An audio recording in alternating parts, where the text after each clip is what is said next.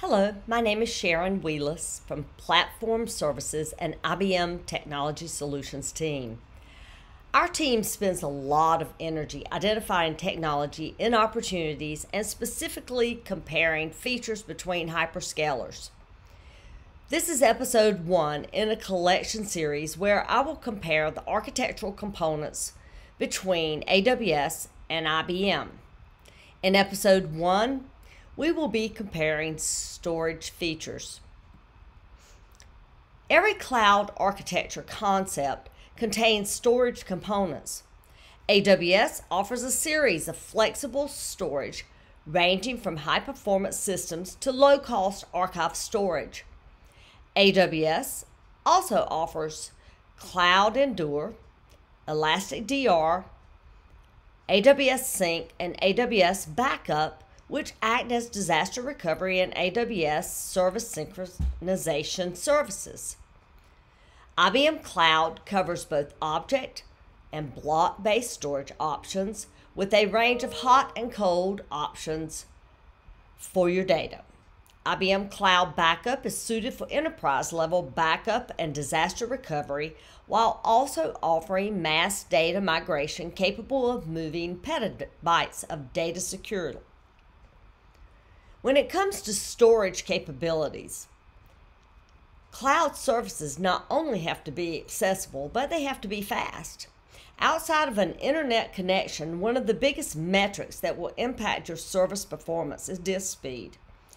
We're looking for hosting providers that can offer multiple storage solutions for our customers, ranging between long-term archival storage and instant access.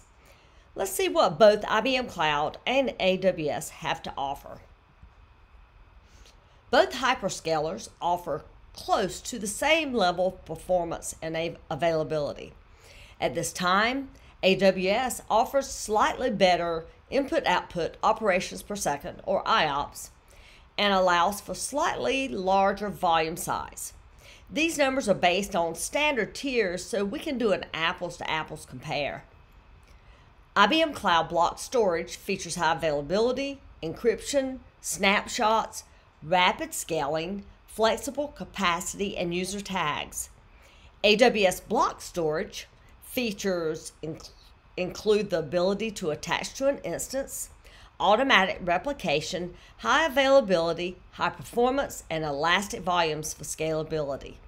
Of course, so much more you might want to take into consideration when you're comparing the two hyperscalers. Both platforms offer hot, cool, and cold storage options and come with their own versions of intelligent tiering. This feature analyzes your data's usage and moves it between 3 types of storage based on when it was last accessed or rules that you can define on your own. This will help free up your time and avoid having to audit which bucket your data is being stored in every month. IBM boasts over things like fast data transfer, flexible storage classes, resiliency options, immutable data, and the data replication features. Amazon S3 top features include capabilities to attend metadata tags to objects, move and store data across the S3 storage classes, configure and enforce data access controls, secure data against unauthorized users, run big data analytics, and the ability to see usage and activity trends across your organization. It's worth noting that IBM Cloud offers 50% more max data per object than AWS. If your cloud usage heavily revolves around moving massive blocks of unstructured data, this could be a noteworthy detail. When you compare IBM Cloud and AWS, it's a close call between both platforms.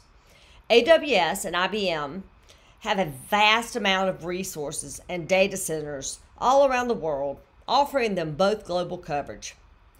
Both are great choices, with IBM Cloud sometimes leaning to be a slightly better option in some cases.